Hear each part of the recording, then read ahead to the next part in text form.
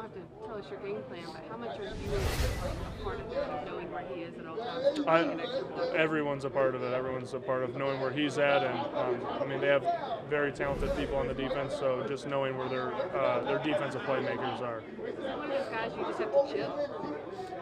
Yeah, I mean, like I said, just slowing him down or just knowing where he's at or sending the protection his way at all times. Nobody else has any other questions?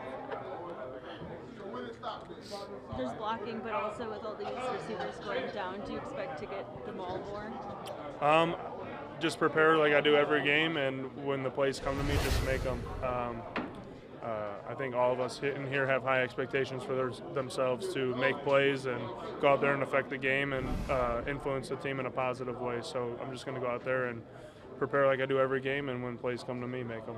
What's the mood in the locker room after 5 straight now with another opportunity to bounce back? Yeah, I think I said it before, but we have the right guys in this locker room. We have the right leaders in this locker room. Yeah, I'm not worried about the character or what's going on here. We come in here and work every day. We get along. We got a smile on our face. We work hard, so I'm not worried about the locker room at all. It feels like forever since you guys have been at Lambeau. Are you happy Right. to be back? Yeah, definitely happy to be back. What was the last game? The Jets game? Yeah, it's been a minute. So, yeah, I mean, just kind of, sleeping in your own bed, not having to travel, not having to worry about all that. I think that's big time. It's your first week after the Patriots game where you guys haven't had like a weird travel week going on, especially if you guys came back from London for the Jets game. Does it kind of feel back to normal a little bit for home? Yeah, a little bit. We were just talking about it. It kind of feels like Saturday. The week is going by like kind of like slow in a good way. But yeah, since London, it's kind of been, obviously with the losses, but with the traveling, it's just been kind of all over the place. But yeah, it's good to be back home. I know you want to take it one game at a time, but do you start doing playoff math at this point?